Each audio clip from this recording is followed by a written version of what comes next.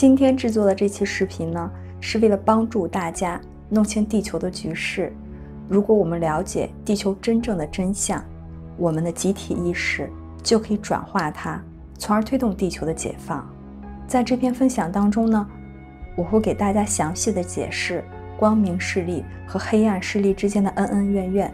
以及光明势力的最终胜利。在25000年之前，黑暗势力把地球划入隔离区，而且把人类挟持为人质。黑暗势力呢，创造了一套虚拟的现实系统，因此呢，没有人可以逃脱这个系统。他们同时呢，把跟神圣本源连接的光明存有困在地球，并为这个虚拟的现实控制系统提供能量。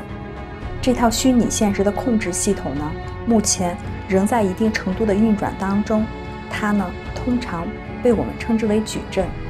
矩阵呢，在现实社会的运作方式是利用猎户座-巴比伦的债奴金融系统和大众媒体的洗脑讯息。矩阵在以太、星光和心智层利用电磁时空扭曲室，这个呢，类似于费城实验室中的科技设备。这些电磁室可以制造出一个封闭的幻觉系统，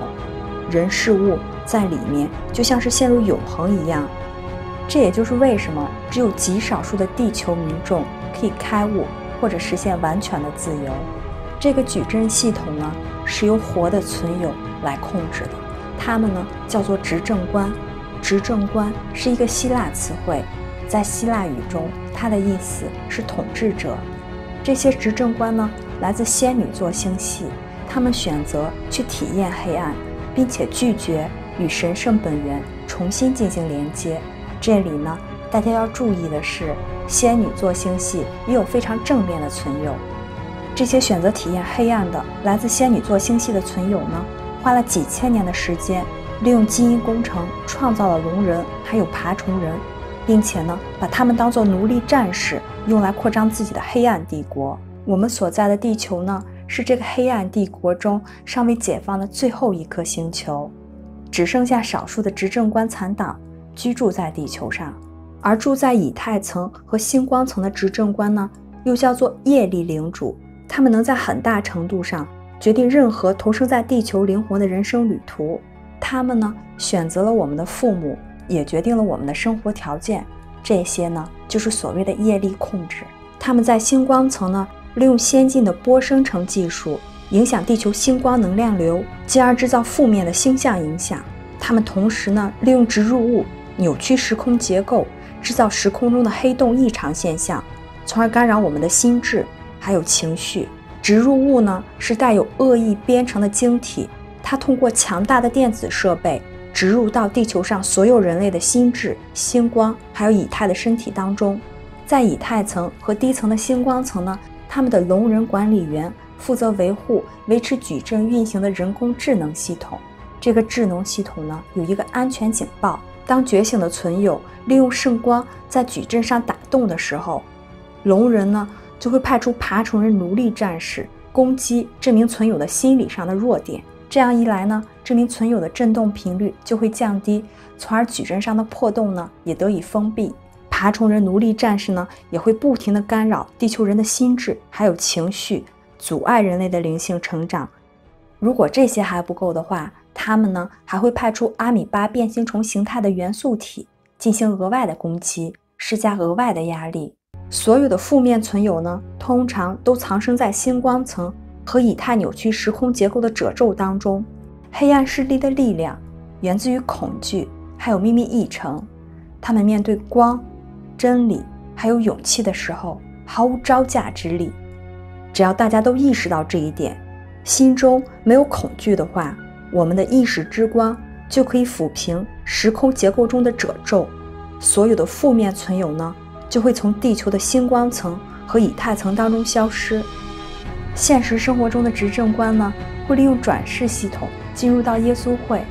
他们利用精神控制操控他们麾下的管理员、战士还有奴隶。光明会的龙人呢，是为他们负责金融系统的管理员，他们的战士呢，则是保护光明会的爬虫人雇佣兵，他们的奴隶呢，是为他们打理日常工作的人类。他们通过耶稣会和共济会第33度大师维持光明会的组织结构。所幸呢，这个结构现在总算是分崩离析了。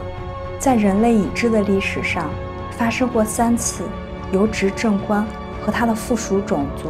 爬虫人、龙人所发动的外星军事入侵。这3场入侵都是物质层面和精神层面的浩劫。第一次呢，是公元前约3600年的库尔干入侵，黑暗势力利用高加索山脉的维度门户进入地球。第一次入侵呢，发生在新石器时代，他们的目的呢是要摧毁当时欧洲兴盛的崇拜女神的能量，因为女神的能量可以让我们连接到神圣本源，而他们想要的呢，就是摧毁女神的崇拜。第二次是公元前约393年的哈扎尔入侵，黑暗势力使用了同样的高加索山脉维度门户。第二次入侵的目的呢，是摧毁神秘学校、诺斯底教派，还有自然崇拜教派。接着呢，基督异教的大脑编程系统横空出世，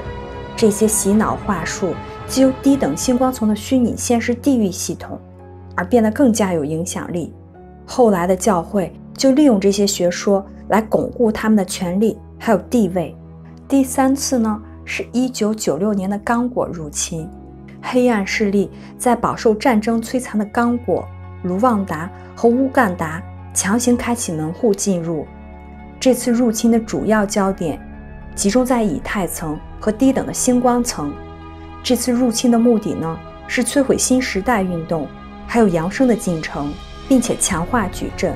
因为执政官的这套虚拟现实控制的矩阵系统呢，从1995年起开始崩溃，于是地球上出现了大规模的觉醒。可是大多数人呢，没有感觉到这场入侵，因为1996年黑暗降临在地球上的记忆，已经在1996年到1999年之间被强力植入物抹除掉了。现在呢，居住在星光层的执政官还会针对地球上正面团体中的关键人物上的心理弱点发动攻击，试图呢从中制造分歧还有冲突。他们呢想要模糊事情的焦点，让人类陷入琐碎的争执，从而没有办法去专心打击阴谋集团。所以呢，我们必须放下内部的争议，重新集中我们的焦点，推动地球解放的集体意识能量流呢，足以压过执政官的精神干扰。但是呢，这些精神干扰还是会造成不必要的拖延。不过呢，只要时机成熟之后，来自银河中央太阳的能量将会烧毁所有残存在以太层和星光层的矩阵障碍物，所有的负面实体都将彻底绝迹，改由天使和灵性向导进驻。这一刻就如同预言中所描述的那般美丽，矩阵必将坠落，封闭结束，从而圣光得以进来。最后呢，我还要澄清一些对执政官的常见误解。执政官也就是业力领主呢，跟扬升大师毫无关系。所有有关业力的内容呢，都是黑暗势力的诈欺和洗脑教育。他们在1000年前之前呢，就渗透了印度的神秘学校，宣传业力的目的呢，是巩固古代印度种姓制度的控制力的。这些用业力进行控制的领主呢，居住在星光层，